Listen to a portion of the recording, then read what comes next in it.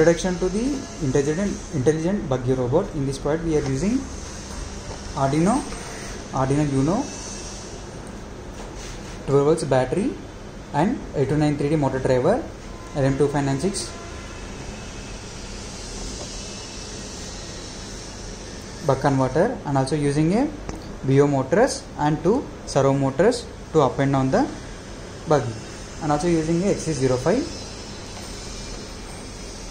So main purpose of this robot is to we can control this robot using the Bluetooth terminal. So Bluetooth terminals will be received by this Bluetooth module, and that values will be given to this Arduino Uno. Then Arduino Uno will be send a commands to the 8293D. At the same time it will send a values to the servo motors. So we can control the servo motors at a time. And coming to the battery, this battery have a 4 volt 1 amp capacity we added in series, so it is 444 is equals to 12 volts with the 1 amp capacity. We can control this robot using this terminal app. I will show you how to connect with we just switch on this power supply. I will show you. Come to the Bluetooth settings. In the Bluetooth settings it is showing the HS05. We need to go for this one. It will be ask the password, so password should be 1234 and save it. Then it is saved here. We need to connect this HC05 in a Bluetooth terminal app.